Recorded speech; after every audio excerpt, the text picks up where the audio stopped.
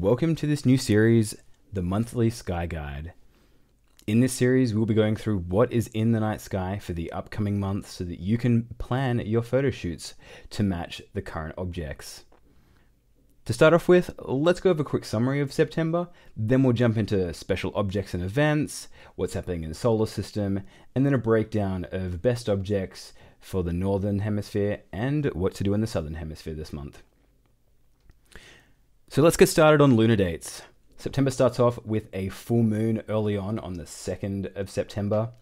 So if you're looking to get those lunar shots happening, you want to do that early this month. We then move into the third quarter on the 10th. The new moon happens on the 17th. So if you're wanting to do any deep space or photography that revolves around imaging faint objects, you want to do that around the middle of September. And then we come to the first quarter in the 24th of September.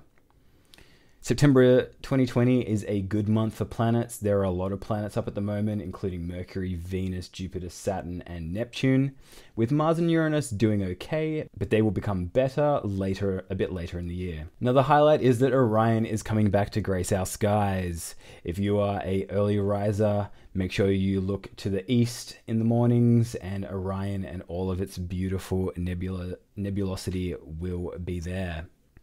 Jumping into special objects and events for this month. Unfortunately, September doesn't have too much, but it is the September equinox on the 22nd. This represents the date of equal length of day and night. So if you're in the Northern Hemisphere, then moving into the end of September, your nights will start getting longer than your days. And for those of us in the Southern Hemisphere, the days will start getting longer than the months. As we then jump into looking at the solar system, Neptune is reaching its opposition on the 12th, so if you're looking to photograph this deep planet, you want to photograph it around the 12th. It will still be quite faint at a magnitude 7.8, but that is definitely bright enough to capture in most moderate to high-powered telescopes. The Moon and Jupiter have a conjunction on the 25th.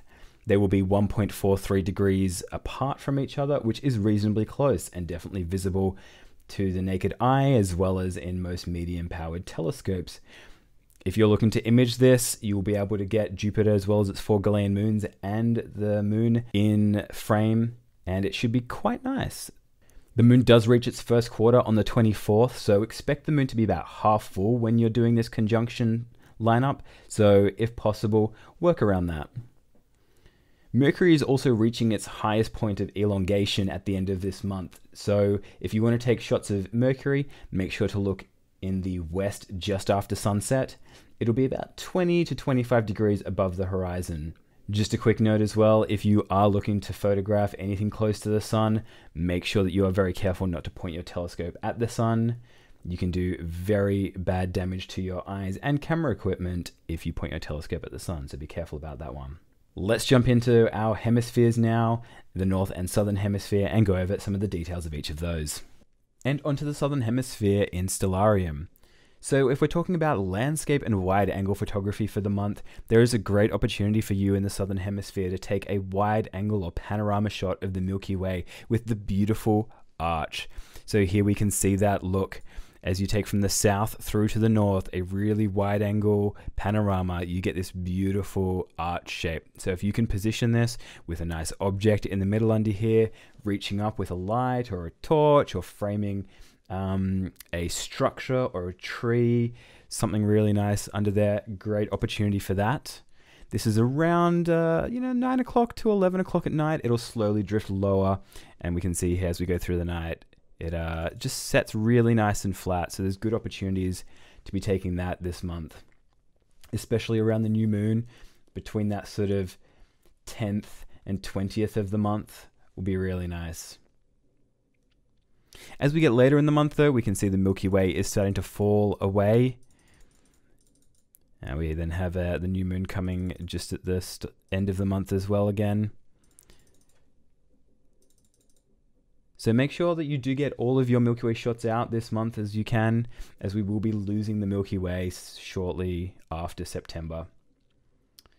For those of you who are in really dark places, we also will have a chance to view the zodiacal light. The zodiacal light is light that is coming from the sun and gets reflected off particles within the planetary plane. It is a really beautiful phenomenon, but it is very faint, so you will have to go to an exceptionally dark place. The zodiacal light in the southern hemisphere will be viewable in the west just after dusk, so as soon as it turns astronomical dark, look in the west and take a photo. Make sure there's no cities far in the horizon, as that will block out that light source though. Moving on to deep space objects in the southern hemisphere, the Milky Way core is still high overhead earlier in the night in September. So if you're looking to take any photos of objects within the core of the Milky Way, make sure to get that done early this month, because it will be setting earlier and earlier every night. There's some great things available for viewing at the moment. We have the Lagoon and Trifid nebulas up really high. We then also have the Swan/Omega Nebula and the Eagle Nebula, which are up really nice and high. We also have the Cat's Paw Nebula in here, along with the War and Peace Nebula. All of these nebula are looking really nice at the moment. They're up really nice and high early in the night, so if you want to get a couple of hours on them, make sure you do so from about sundown until just before midnight. As we move into the early morning of later in September, we have the Orion Nebula, as well as all of the associated Horsehead, Flame, Running Man nebulas coming through. So our summer targets are starting to come back up again, which is really nice. You then have the Rosetta Nebula, which is starting to rise, as well as the small and large Magellanic Clouds will be up quite high earlier in the mornings, if you're an early riser.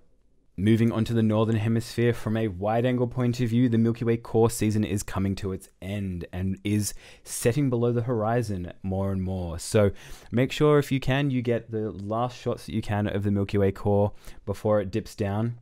Although you do have an opportunity here to have some really beautiful shots of a vertical Milky Way. So if you're looking to the south and the west early in the night, you can see here the Milky Way sits up really nice and high here, so make sure you're planning your shoots around objects in that area and that you're prepped for the Milky Way to drift across that section. As the month goes on and darkness extends its hours after we reach the equinox, the northern lights will start to become easier to capture as those darkness hours extend and come further south from the Arctic. Again, the zodiacal light will start becoming visible again. For the northern hemisphere, it will be in the east just before dawn. So do make sure, if you want to capture that, you go out to a very dark place where there is nothing bright to the east and take some photos. You can use the same settings as this as you would for a regular Milky Way shot. Looking at the deep space side of things, the northern hemisphere has the lovely Cygnus region with the North American Nebula up nice and high at the moment. You also have the Swan and Eagle Nebula, which are visible a little lower down in here. And if you really want to, you can still image the Lagoon and Trifid Nebula, but they are definitely on their way out, and you will start getting a lot of interference from the air mass. As we move into the early mornings, again, we are seeing the Orion Nebula in here with all of its accessories, and the Rosetta Nebula. We have the Pleiades, which are up and visible.